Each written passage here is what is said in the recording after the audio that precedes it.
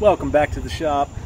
Today we got something a little special that I want to share with you guys, and that is how to basically create vehicle emblems that either cannot be purchased anymore, or for some other reason you have to come up with your own emblem. You want a custom emblem.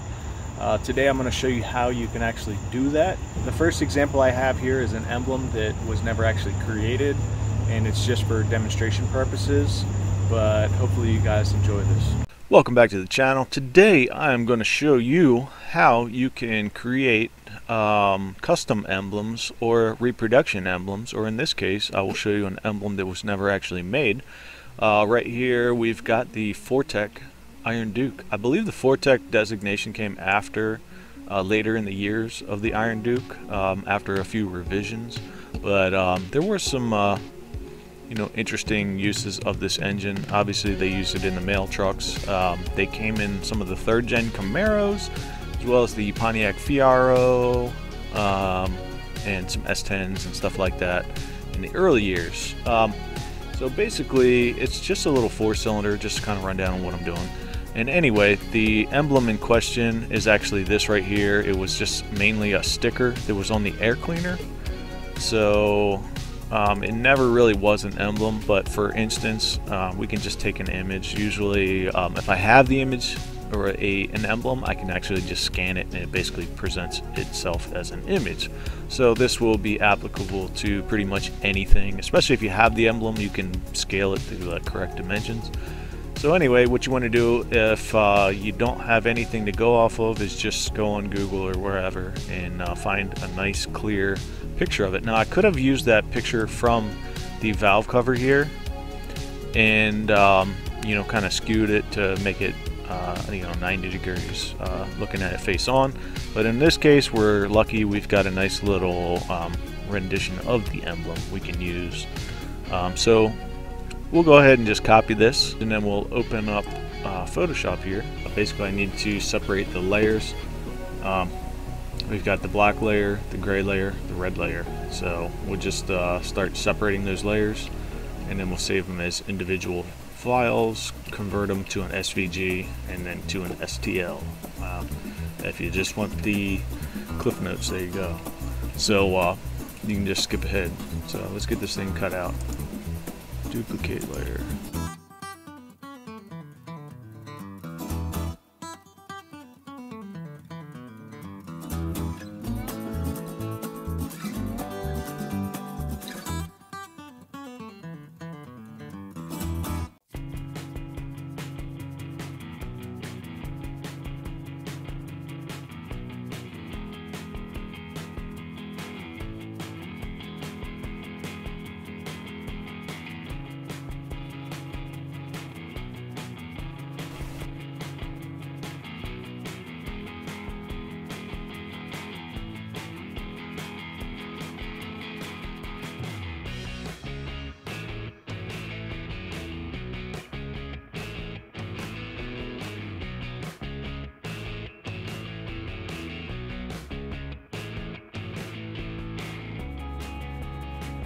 One thing I should note is when you're converting your files to an SVG, it's easier if the image color is black instead of any other color. The SVG converter seems to have an easier time picking up the edges a little easier, so I would highly recommend doing that. So once I convert all my images into an SVG, I then go ahead and import them using Tinkercad.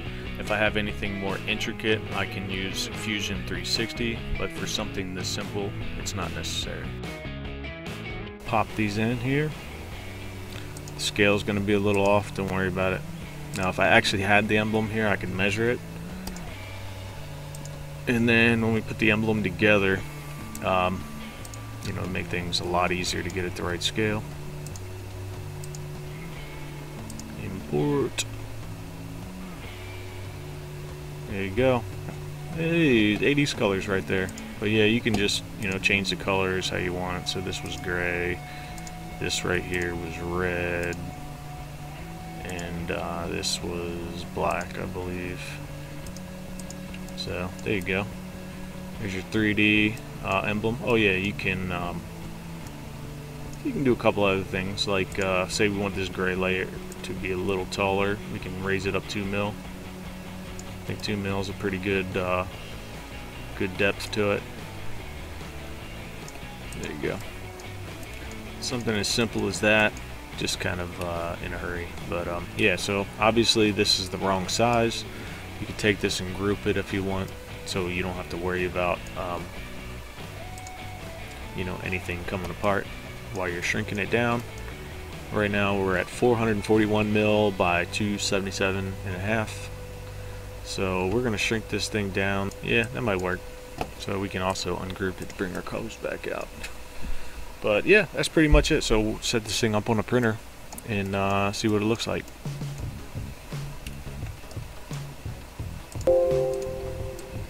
There we go. So yep, that's what we're gonna print. I may turn this sideways and at a diagonal, that way I don't get my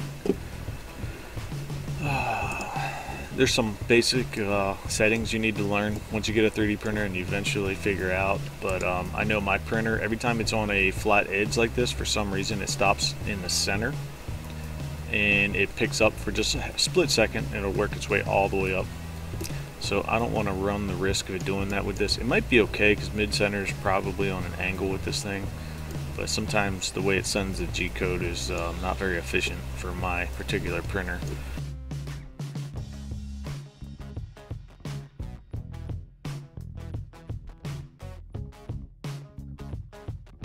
Vortex emblem raised. Alright, let's send this off to the printer. Alright, bed looks clean, a little too clean. I'm gonna need to put some acetone and ABS on it.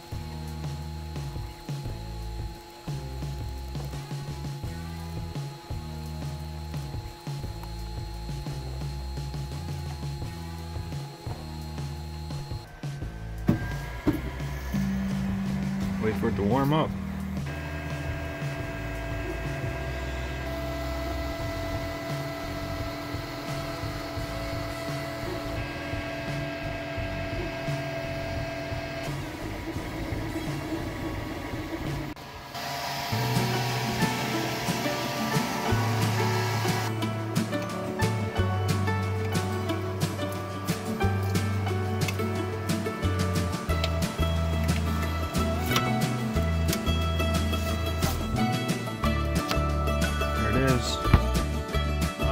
Let's get it cleaned up.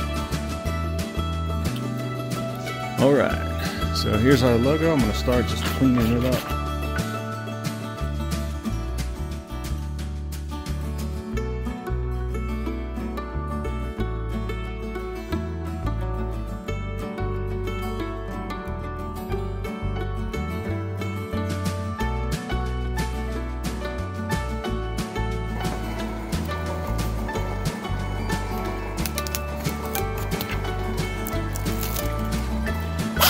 So I like to print these emblems in ABS because I can use acetone to partially melt the surface of the emblem, and it gives you a nice glossy and strong surface.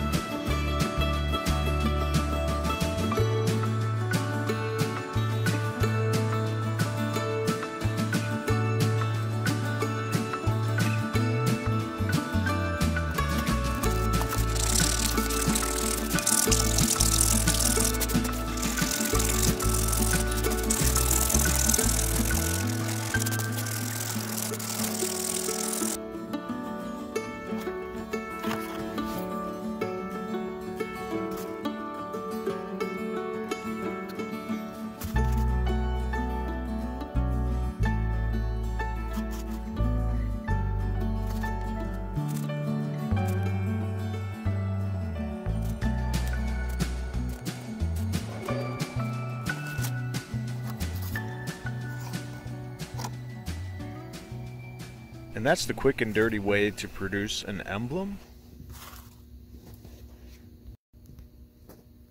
Here's another custom emblem that I've made specifically for the Daninator YouTube channel. Well, something came in the mail.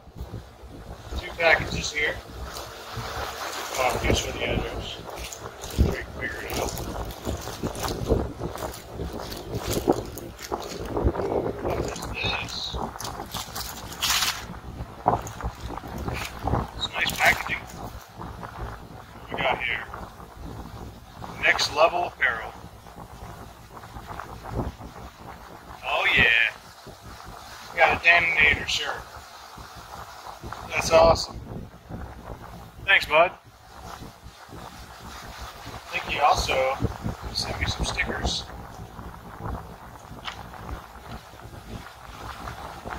Check wallet. I love that. That was awesome.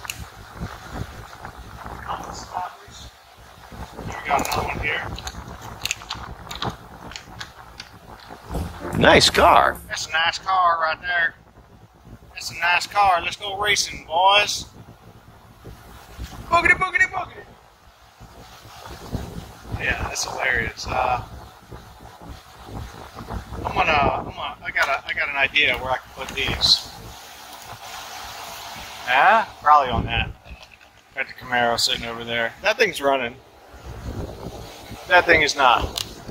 So, Daninator, thank you so much, man. Really appreciate it. You guys should check out his channel. He does really amazing content. If there was ever an occasion.